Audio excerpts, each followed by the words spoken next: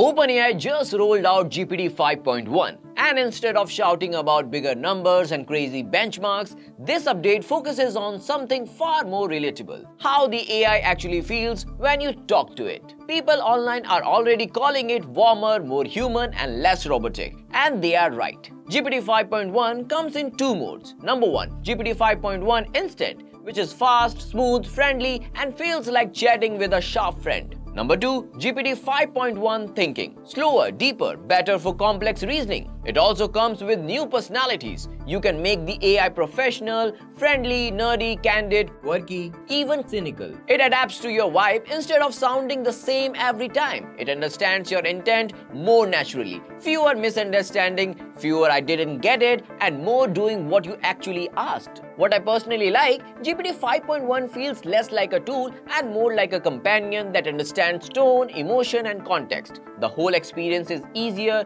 more intuitive, and more human. Overall, a clean, meaningful upgrade.